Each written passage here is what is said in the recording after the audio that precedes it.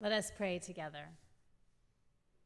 Holy God, may the words of my mouth and the meditations of our hearts be acceptable in your sight. O God, our rock and our Redeemer. Amen. Do you remember in 2019 when there were all those headlines about people who were growing horns? I know it's hard to remember any news headlines before the pandemic, but there was a story out of Australia that found that young people had this extra long bone right at the base of their skulls. And they theorized, since it was found more with those in the 18 to 30-year-old category versus those who were older, that this was somehow environmental. And what if it was because they were staring at their phones all day long? I admit I totally took the bait and told my kids that if they looked at their devices too much, they too would grow horns. It worked really well for about 2 weeks, and I think they decided if everyone else has horns too, it'll be trendy in the end.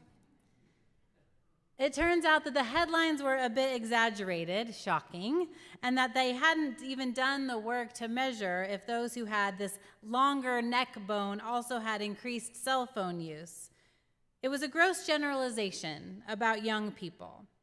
And since the pandemic, I haven't seen any studies. Apparently, we have more to worry about than a generation of horned children. Except something about this initial assumption of the researchers, while not scientific, might still have something to say about who we are as a people at this moment. We are, to whatever degree, bent over people.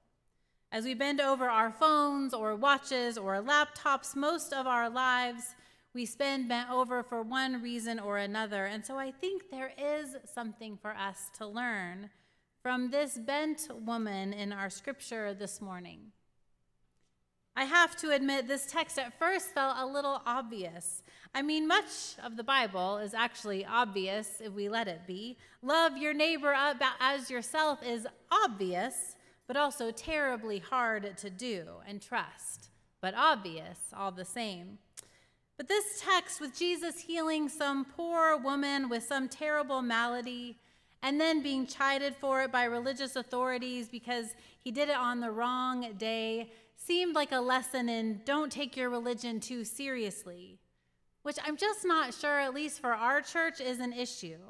I'm not sure it would be all that challenging for us to spend 15 minutes talking about how we shouldn't let our religious traditions get in the way of us loving people. I dare to say if I asked you to really define your religion, most of you would say whether or not you crossed into the church didn't matter. It was whether or not you loved people. So what is there for us to learn from this bent-over woman? Ultimately, there is no point in trying to diagnose her ailment. All we hear is that there was a woman with a spirit that had crippled her for 18 years. A spirit had crippled her. Now, we all know there were not science books or medical schools back then to appropriately diagnose the many ailments we read about in Scripture. But what if we actually take this one at its word? Not that she had undiagnosed scoliosis, but a spirit. This unnamed woman in Scripture has only been able to look at the ground in front of her for 18 years. That was the beauty in that reading that Greg and Ellie offered to us. She'd been looking at the ground. And that is labeled as crippling to her. But I wonder what they'll say about our horned children in another 2,000 years. Might not that be a spirit as well? It just got me thinking about what it means to look at the ground, to be bent over. The reality is that if you go out into our world, that is what you see. Restaurants with families waiting together for a table and everyone is bent over their phones. Family dinners, parties, almost everywhere you go, if you watch people, you will see them bent over, looking down. And while we could blame them and say they should just put their devices away, naming this as a crippling spirit might have some truth. Because as much as we do all have agency over our choices, We can't ignore the reality that there are pressures in our world right now intentionally working to push on us until we are indeed bent over. I imagine those pressures are different for all of us, but I wonder, why do you look down at your phone or your computer or your screen? Is it out of loneliness, so the phone is a form of connection? Are you seeking information, news, such that you are so worried and stressed about the world that you have to know more? You have to hear more. What are you looking for, though? Are you looking for good news to balance all of the bad, or confirmation of just how terrible it all is? Or do you look searching for inspiration? Is there a feeling of emptiness, and you believe that maybe a wise quote might provide you with the meaning in your life you are hungry for? I think all of these are real needs, but the spirit that cripples us is that we have these, and the force of it is intentional. Scrolling isn't like when we used to open a newspaper with a front page and a last page, and you know when you get to the comics, you're almost done, but you have to take time for the comics, right? You can scroll all day and night because that is what it is designed for, to keep our attention, to consume us, to consume our resources, be that resources of energy or attention or our financial resources. It is like a spirit that bends us over little by little until we are unable to look up. But we're not all smartphone people. The same can be said for the 24-hour news cycle, like a spirit that pushes on us so much that days turn into years. The spirit that presses us into this bent position permeates our culture. After all, don't we all value the expression, just keep your head down? It implies we need to go about our days and do our work focusing only on what is immediately before us. Keeping your head down is not just how we end up living in this world. It is the way we aim to do so, as if there is no other way to traverse this life than the way of this woman bent over, looking only at ourselves and my work and my situation and my next step and the place and the circumstances that are mine, as if that is all we are able to do. Which somehow feels like this amazing oxymoron with the phones, because our phone traverses the planet in an instant. So it doesn't feel like it's all about me and keeping my head down, and yet the posture for both is the same. Both cripple us. But then comes Jesus, and he sees the woman that has been bent over for so long that she doesn't even ask for help. Maybe she doesn't know she needs it anymore. Maybe she didn't even see Jesus walk in. Let's not pretend there aren't times that Jesus could walk into our living rooms and we wouldn't even look up. But Jesus calls her toward him, and she comes and he says, "Woman, you are set free." And he touches her, and she stands up straight, free from the spirit that bent her over. Set free. She is set free to stand up. She is set free to no longer look down, but to look up and to look out. Jesus sets her free, and it changes everything.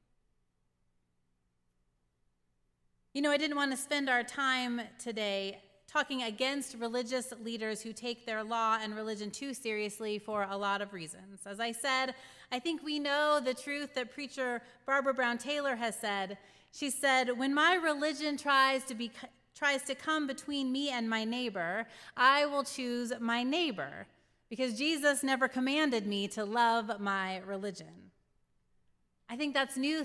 I don't think that's new thinking for us. It's beautiful, but not new. Instead, what at least I needed to hear from this story is who Jesus is and what he does, not necessarily for us, but to and with us. Jesus sets us free. He helps us to stand up for ourselves and for others. He makes clear that keep your head down is not the way we were called or created to move through this world. When we encounter Jesus, when we hear about his way and his call and his grace and his peace and his persistence and his vulnerability and his love for self and neighbor and earth, we are set free to a wider vision of the world and our place within it. Actually, that is what the religious leaders needed as well. They needed that change in perspective, to be set free, to see the people more than the Sabbath. And for all the preachers who have pointed out those religious leaders' failings over time and thereby cast off the Sabbath, we too must see that the Sabbath is one beautiful way of freeing us from all that bends us over in the chaos of life. As I heard the woman say, as Ellie narrated it, the Sabbath can be beautiful and liberating as well. That's the thing, after all. It was never that there was something wrong with the Sabbath, just like there is nothing wrong with our phones or social media or putting our head down to focus on what is before us. Jesus' work is to free us from anything and all things that so overwhelm us that we are bent over and thereby can't live in gratitude for the fullness of this life. Because that is what this woman ultimately does if we let her be our teacher in this story. When the woman stands, when she is set free, she praises God. And then we hear the crowds rejoice. Could it be that simple? That Jesus sets us free to live in gratitude? Because we can be grateful for our phones and for the news that informs us and for the work and for the life that is before us and for the laws and for religious wisdom that guides us. When we are free to give thanks, we are healed for the fullness of life that God has created us for. That is what Jesus does. He frees us. He frees us from all the systems and pressure and rigidity that bind us. So whatever pressure presses on us so much that we feel we are crippled over, Jesus can be the one to help us stand up.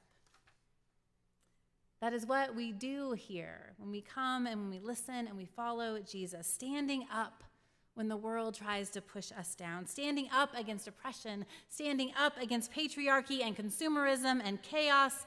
This thing we are doing, this life of faith, following the way of Jesus' love and justice and hope, always leads us, guides us towards freedom. And that is worthy of our praise. Amen.